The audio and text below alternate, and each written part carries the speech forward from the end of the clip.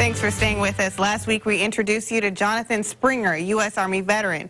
We left off with Jonathan becoming a field artillery officer with the 101st Airborne and preparing for his next deployments. Here's part 2 of his story. Jonathan Springer was a sergeant in the U.S. Army at the time he was headed to his second deployment to the Middle East after helping clean up the mess in Abu Ghraib. He would spend 2 more tours overseas, one in Iraq and the other in Afghanistan. During his third deployment, he was located in the dangerous Pesh River Valley. It was a very kinetic area. We lost a lot of guys. I lost some guys. And it was just, you're out there every day fighting. I mean, really fighting. And so, we lost a lot of guys. And so it's tough.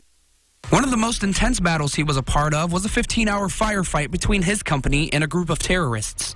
You remember it because of the guys that you were fighting alongside. Those experiences and those he lost still weigh on him today. It's something he's seeking professional help to cope with.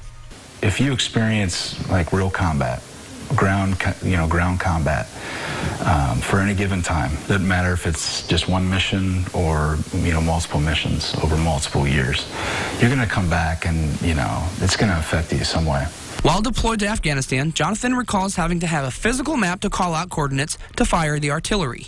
I had to fat finger on a map, the grid to call in. These experiences helped Springer develop the Tactical Nav app while he was deployed.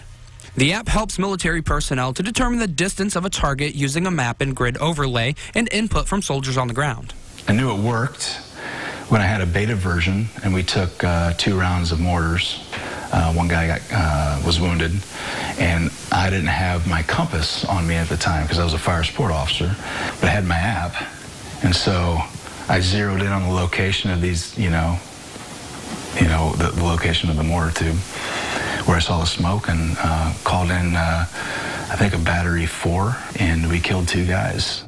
But the app isn't just for the military. Tactical Nav was even used in Paradise, California to help fight fires and rescue families.